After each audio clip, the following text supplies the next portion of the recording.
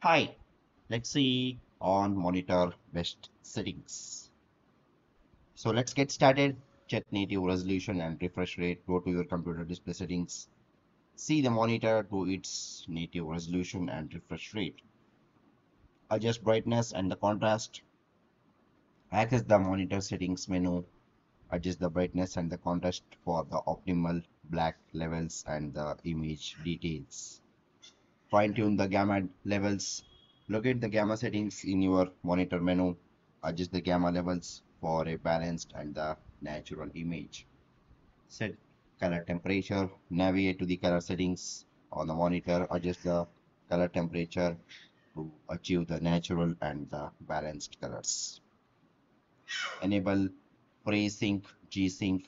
Check if your monitor supports the FreeSyncs or the G-Sync. Enable this feature to reduce the screen tearing. Activate HDR if supported. If your monitor is supporting the HDR high definition, enable it for the improved image quality and the vibrant colors. Adjust blue light filter.